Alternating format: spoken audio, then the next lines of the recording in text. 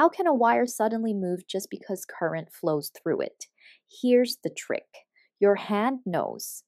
This is Fleming's left hand rule, and we're solving a real physics problem with it. Hold out your left hand.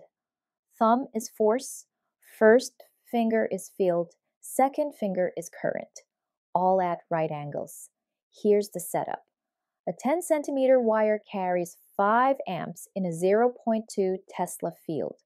Everything's at 90 degrees. We'll use the formula. Magnetic field times current times length times sine of the angle. That gives us 0.1 newtons. Now point your fingers.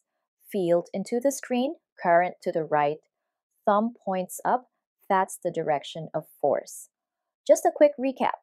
Use the formula, check your angle, and trust your left hand to find the force. Get the full breakdown plus learning resources to help you practice. Watch the full video on our channel now.